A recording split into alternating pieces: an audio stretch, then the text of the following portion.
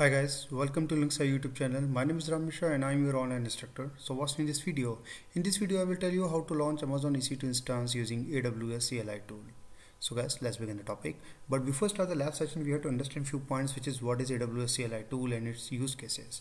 So as you can see on my screen, the AWS CLI interface is unified tool to manage your AWS services with just one tool to download and configure. You can control multiple AWS services from the command line and automate them through scripts. The AWS CLI version 2 offers several new features including improved installer, new configuration options such as AWS IAM, Identity Center and various interactive features.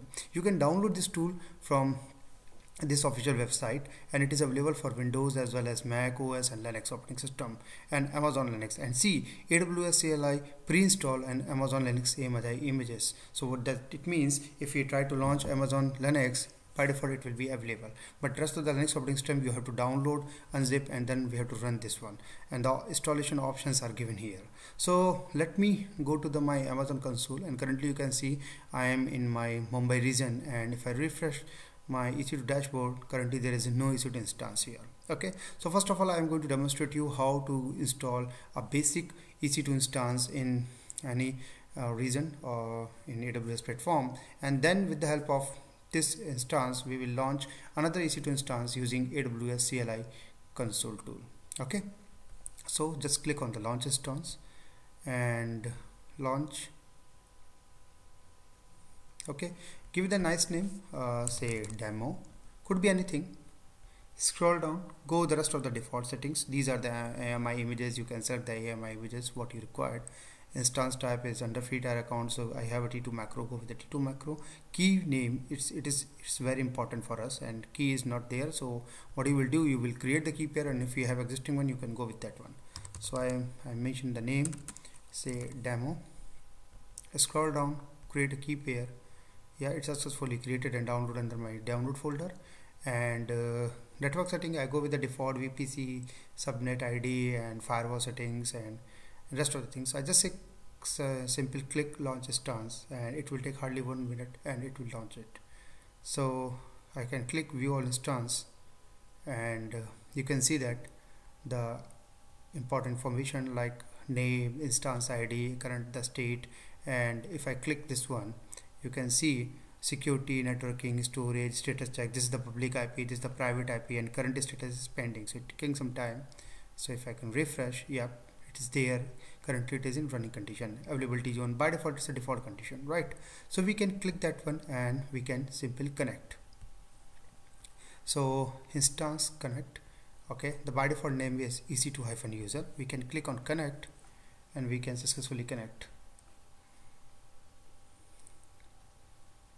Yep, I'm logging. So login with sudo privilege first. I go with the root account and say AWS --version. Hey, you can see that AWS CLI is by default available. So this is they are trying to explain. If you go with AWS CLI, is come pre-install on Amazon Linux AMI. So no need to worry about that. If you are going with the Amazon Linux, is by default available. So no need to worry about that. But if you are going with Windows and other operating system, you will go with the documentation from here and you can download and install it. Okay. So let's start how we can install another EC2 instance or another Amazon Linux or another any EC2 instance from here, from this command line prompt, right? Sorry. So what I will do, I will create a one programmatic user from IAM console and provide him EC2 full access permission, and will save secret and access key for the credential purpose. Okay. So I click here, I go to the IAM console, open a new tab. Okay, so currently I don't have any user. Let me create a user. Say username could be anything. I give the nice name, say Bob. Okay, go with the programmatic access. I don't require any management console access. Say next. Assign the policy. Say go to the EC2 full access, Amazon EC2 full access, or you can also give the administrative access as per your need. Next, create, and okay, here it is the access key and the secret key which I required, so you can download it. It's important for you. Okay, so let's go back again here and let me type AWS configure. So once I click on the AWS configure, they will ask me access key ID and secret key ID. So just simple copy and paste here, and if you have downloaded, that's good for you. So right click and paste. Yeah, again go back here, copy the entire key, right click, copy, paste one more time. Yep, region name where you want to configure your launch your EC2 instances, or from where you have to perform this auction. So it's by default, I currently am in Mumbai, AP-South-1. So you can go AP-South-1. Sorry, output format will be JSON, text bit format, table bit format. So I go with the text. Okay, so now I have successfully configured my AWS account from AWS CLI mode. Now we can start the process. We can start the things how we can going to launch EC2 instances and whatever we are going to do that. So all commands and options are available on AWS CLI documentation here, and you can grab it from there. And for the time saving purpose, I have downloaded important commands in my notepad file. So let me copy from there, and then I will explain one by one. Okay, so where is my notepad file? Here it is. Okay, so guys, let's start with the first one, which is creating key pair and the security key. Okay, so I'm here. So the most important step is to create a key pair. This key pair must be kept saved and secure with the user, so that the person can access the EC2 instance created using this key pair. Okay, so now to create the key pair, I will follow this command. So let me copy this one, and then I will explain one by one. Okay, so let me clear the screen, right click and simple paste. So I press enter. Okay, so what this command is saying, here we have created a new file named Linux key pair file with .pam extension, and the downloaded file location is my current directory. Okay, so query parameter is required. AWS EC2 create key pair, the key name is Linux, and query key pair is parameter is required. It's because you can only retrieve a private key at the time that the corresponding key pair is created. So the query parameter acquired the data that is needed in order to generate the private key file.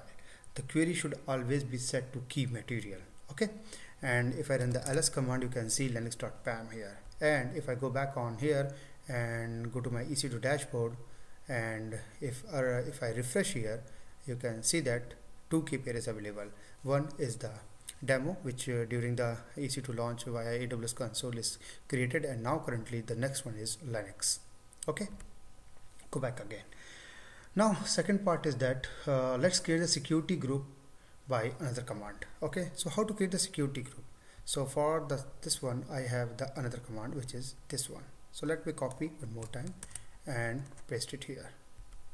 So in this command, what I'm doing, I am creating a new security group name is my security group, and the next description is my security group. Okay, so this command it will create a new security group, and this security group will be generated under default VPC. Even you can mention your own VPC ID if you have your own custom VPC. Okay, now let me add the port number 22 in this security group for SSI structure. Currently there is no port is assigned with my inbound rule. Okay, so what will the command is very easy. Just I'm copying here and right click and paste it here.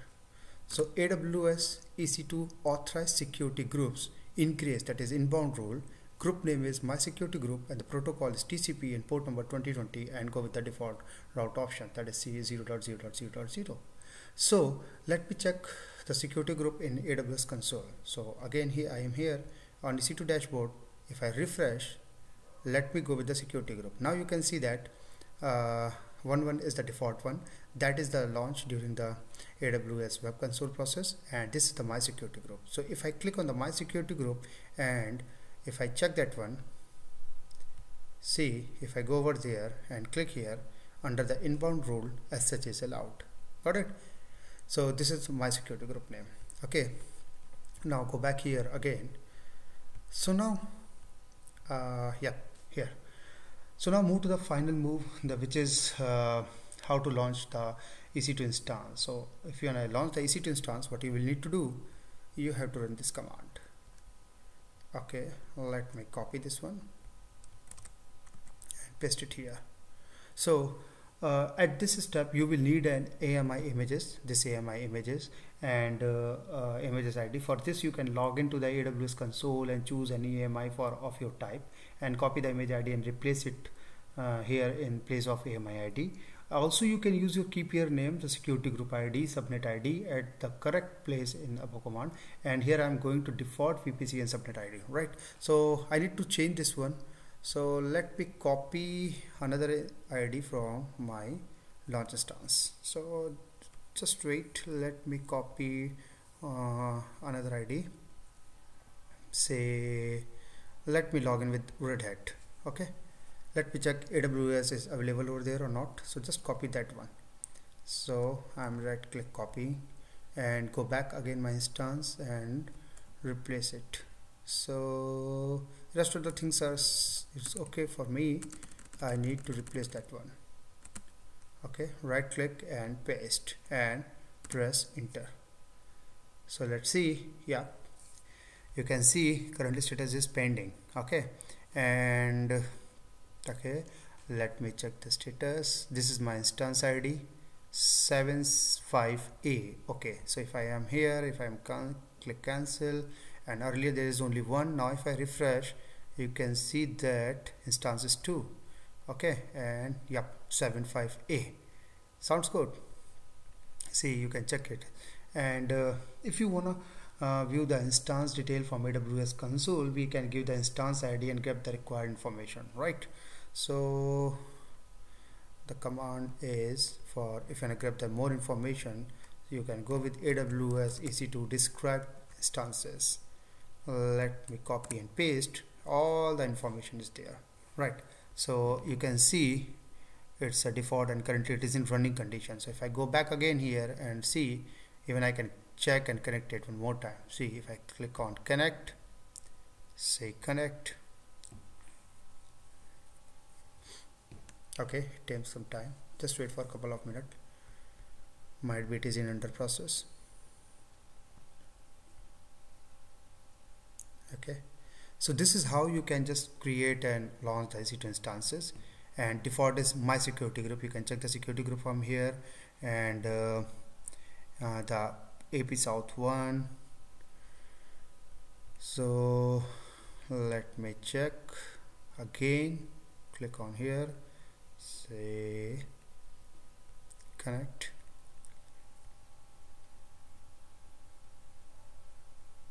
Now it's not connected from here. Okay, no need to worry about that. I can click copy the SSID from here, the complete path, and I can go on my download folder where I have downloaded, and I can copy and open my Git bash utility from here, and I can check it from here also. So no need to worry about that. So let me make it large for you. Okay, so right click and paste. I think it's not successfully copied. Okay, let me copy one more time. Command copy. Okay, right click paste. Are you sure to continue? Say yes. Okay, it is not there. Why I'm not be able to access? Because I have to, if I am trying to access from here, either you can access from this one, or you can connect it from here. Let me check. Connect. Because the linux.key PAM5 is there now, so I'm not be able to log in here. No need to worry about that. So let me copy the path linux.pam. The PAM file is not there, so I can log in here. Where is my PAM file? Here is my PAM file. Okay, no need to worry about that. Just copy and press enter. Are you sure to continue? Yes, I am. Product key, unprotected private key file. Okay, I need to give the permission.